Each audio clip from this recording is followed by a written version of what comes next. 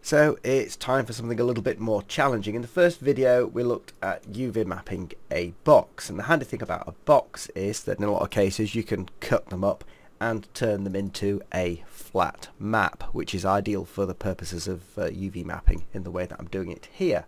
However, some things are still boxes, like this radio for example, but you might not want to cut them up to turn them into a flat map, so you need to take a slightly different strategy.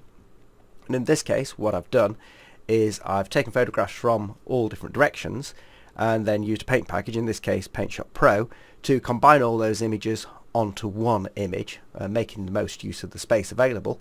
And you'll notice that the things are different scales, like this back, which is the same size on the object as the front, is smaller. And I'm reasoning because I'm not going to render the back of this radio. If the back's seen, it'll be in a reflection somewhere, and so it doesn't need to be so high resolution. The other thing to note about this image is that it's not just a box, because it's got rounded edges, which is something we'll have to deal with, and there's a dial on the side here and an antenna, but I'm not going to include those because they don't really have any texture information that the image can capture, other than the fact they're black and shiny in this case, or just shiny in that case, so I might as well model those separately and just create a material to suit. So I don't want to make things too complicated for myself, essentially, because it's going to be complicated enough as it is. So in wings now, I've got this image set up and ready. What I'm going to do is create my model, and as before I'm starting with a cube, and I'm going to just, I can enter the values here because I used the option there. I didn't notice that before. So if I go to cube and go to the options, I enter the X, Y and Z, which I have already recorded. So X is 18, so it's 18 centimeters long. Y is 9.4, so it's 9.4 high, and Z is 2.6. So that is roughly the shape of my object. Now I need to tackle these corners because they're rounded, so if I select one of the edges here, press G, and I'm going to bevel it down somewhat. I'm just going to have to guess for this, I think, so somewhere like that. Then I'll select this edge again, use G and bevel, and just I'm rounding this off now, you see, and then press G again so it selects all the edges, and then bevel again. So the question is that about right for my subject? So I'll have a look on here. The radius looks a bit tighter, so I've made a mistake there. I can do Control Z and Control Z, Control and Alt and Z to take me back a few steps, and this time I'll not bevel it down quite as much, and then see if I can get a tighter curve just by following the same process as I did before, and then just try and visually check that I'm about right. So that looks better. I'm going to select the front and the back, select the edge, and then I'm just going to bevel that edge down slightly as well, because that will improve the appearance of the object when it's rendered. So that is my shape that I'm going to UV map now, but I'm going to take a slightly different strategy. So I've got my UV map image, so I'm going to import the image here under File, select my image and go OK, and there I've got my image in now, ready to be used. And so I'm going to select this front face, press plus to extend the selection to include that beveled edge, right click, select UV mapping, and then you can see only the front face now is included in this segmenting, auto UV segmenting section. I right click, continue, and instead of unfolding use projection normal, and that gives me that. So at this point I can create the texture, so right click, create texture, 2024 by 2024 suits me. Draw edges, no, and background options, I'll select the image that I've loaded in just now, go OK and OK, and that's generated my image texture here. And now I need to fit this, which is the front face, over the front face there, so I can just drag it and move it into position. Now I can get the middle more or less in the middle of the face, and then I can use the scaling options here, so I'll scale it horizontally to bring it in, and then I need to try and get it in the middle again, and then I'll scale it uniform till the top and the bottom are more or less aligned. Okay, and then I'll see whether my curves are any good now, and scale horizontal, and trying to get it so it doesn't overlap the edge but just sort of fits. So I'll scale vertical again and then move it down. See, I've got carpet at the background, so that'll show up on the edge if if it overlaps the edge. So it's not a bad fit. So I'll just do the cross on there, and let's see, press space to deselect everything. So I can see there that the carpet's just slightly showing. So if I just make it a little bit smaller, it won't show on that beveled edge. So if I select the front there, select my entire object, and then go left click on UV mapping, it'll open that window anyway. And then I just scale it down slightly uniformly so it's not overlapping that edge and picking up a bit of carpet. So that is the front of my radio. The next step will be to decide which is the next face I'm going to do. I'll do the back because that's going to be similar. So select the back face, press plus to extend the selection, right click, and then left click on UV mapping. You can see it's brought it into that window ready for me. Right click again, right click continue, then select projection normal. Now scale uniform so that it's small enough to fit on the back of the radio here. And then I'll just scale vertical. So scale vertical so it's the same proportion, and then scale uniform. You can see it's a bit fiddly, but it's easy enough because most of these things I've managed to align fairly square, and there's a little bit of leeway. So scale vertical again, and fit it in, move it around so it fits. So you can use A to center that and then zoom in. Looks like it needs to be scaled vertical a little bit more, just slightly, and then move it into position. Right, if it doesn't overlap the edge, then I won't see it spilling over on the bevel. So I'll just close that window again, press space to deselect so you can see now. Just checking around the edge, looks okay. So the top, I'll select this top edge and I'll go 3 of these segments down the side. Right click and then left click on UV mapping. You can see it's there ready. So continue, projection normal. That's the top area there, so I position that more or less in the middle. I think it's scaled disproportionately now because I just fitted it into that space. So scale horizontal, there we go, and then scale uniform. Now when I took the photograph the antenna was on, but I cropped it off because I knew I wasn't going to include it. I'll include that in a different way. So I'm just trying to fit this in so these corners don't overlap the edges. You can see mostly this is just quite a fiddly process of aligning these things so that they look okay. So close that, have a little look.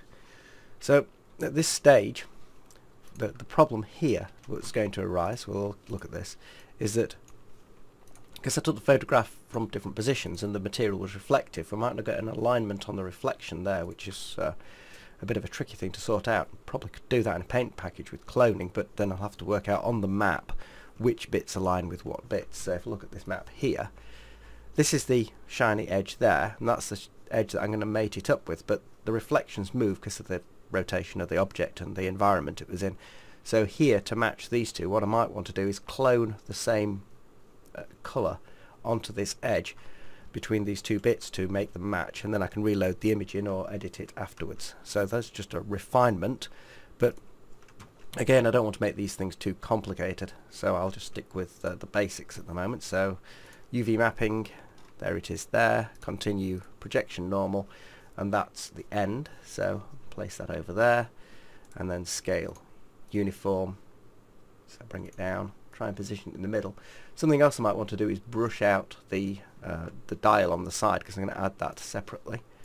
So, oops, and scale that vertically down to up there somewhere. So we see how much of a match that's going to look, and whether or not the dial is going to show up. So that can be a further refinement. So I'll close that now and have a look at this end. So I want the volume, it's printed on there. You can see there's a slight mismatch on the reflection where these two join. And now there's just this side and the bottom. So we'll do the bottom. Still not recovered from my cold, hence the mapping of the Beecham's powders box, I suppose. Right, so okay then, that's the bottom. Right click, UV mapping, continue, projection normal. This is the bottom there. You can see I've not managed to take very clean photographs, but obviously just for the demonstration purposes it's not too bad. So shrink that down so that it's going to fit in the middle somewhere here. So scaling, select that again, scale uniform, then scale vertical. The question came up, what does UV mapping the UV in UV mapping stand for. Now, I think I'm right in saying that it's just a set of coordinates. So like you've got X, Y, Z for 3 dimensions, you've got U and V for the 2 dimensions, and just so they don't get confused, use different coordinate system. Okay, right, that's the bottom one there. Looks okay. So just this one to fill in now, and then the job's done, and we can look at just adjusting the textures to perhaps scrub off the dial there and correct any seams, which we'll try and do in PaintShop Pro. So after I've exported it from here, I'll just get this one sorted. Right, UV mapping, continue, projection normal, and that's the side I'm looking for there. So I'll place it over there, just drag it over there, scale uniform, take it down, and then scale vertical, so it sort of is the right shape. I want to get that little jack socket there, scale uniform. Right, so will it turn out looking round is the question, because there's slight distortions on this because it's distorted to fit a square image, which is the most efficient use of the image available. Right, close that and let's have a look, see if that looks about right. Okay, it looks a little bit light possibly, and again there's the issues where the reflections are joining, but yeah, we're more or less there. So I go File, Export, Wavefront Object, and call this my radio, and save that. And then what I can do is I'll preview it in Octane, because that works nice and fast for previewing purposes, allow me to look around the object, and then we'll just do a bit of correction. So node, import object node, load this in. I loaded the other object into Bryce and DS before, so I thought we'll just deal with it in this, and remember to turn the smooth off so it looks okay, and then we'll see what corrections we can make and how easy it is to do it. So here we go, there's that reflection there. So what I need to do is I'm just going to clone that out in here. So I'm going to take some black from there and just clone the reflection out there, so you can't see that very easily. You could clone all the way around to remove the evidence of the dial. Just make sure you clone it from areas where you've got a similar material, and then go File and Save, and then I'll just update that image, which I've done the image. I've not saved it properly yet. Let me check I've done the right thing here. Yeah, it's gone from there. I thought I could just do that on Octane. I'll have to update the object maybe. Object selected, update the image. I'll just reload the image, for some reason it didn't update it for me. There you go, it's gone. So with any anomalies, let's try this top edge here, because you can see there's a bit of a seam.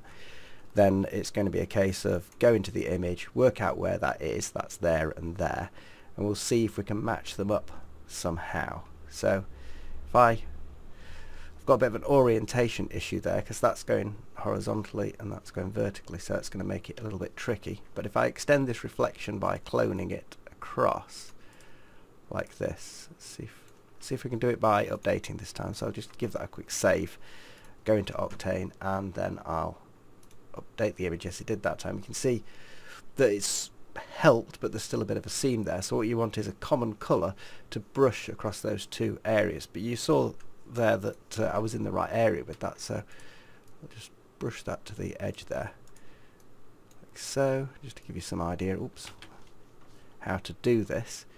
Though obviously I'm just trying to do it quickly, so left click to where that goes, and then oops, I need some of that colour in there, that's the thing. Then I can move it around, so that's a bit lighter. It's a bit lighter there, so I bring some of that in, then I can clone from that area and spread it around, and sort of try to disguise the join there. It's not very easy, and it's quite time consuming, so I won't do all of it. But you can see now I've managed to disguise some of the join there by getting the two colours to match. There's still a little bit of a seam left and right, so it's a case of extending that and just trying to hide the existence. There are other bits of software I'm trying to get to grips with that make this process easier for UV mapping, but since we're trying to do everything in Wings in this video, that's the idea. Well, I'm not doing it all in Wings this bit, obviously I'm doing this in PaintShop Pro, but without incorporating yet another piece of software other than something to preview it. So there you go. You can see now that the seam has almost vanished from that. And as a final refinement, what I shall do is finish sorting these seams out and then create a dial on the end and the antenna to cover this edge up here. You can see where it's joined. Well, I'll just put something in that place there. So there you go. That's the end of the video. Hope you found that useful and not too confusing. Cheers now.